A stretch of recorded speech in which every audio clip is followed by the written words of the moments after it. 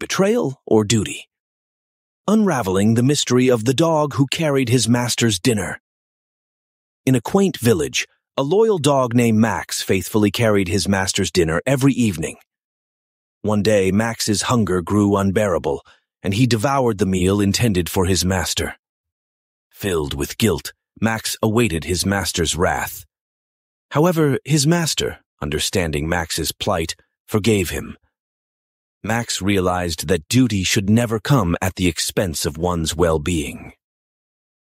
In The Dog Who Carried His Master's Dinner, uncover the true meaning of betrayal and duty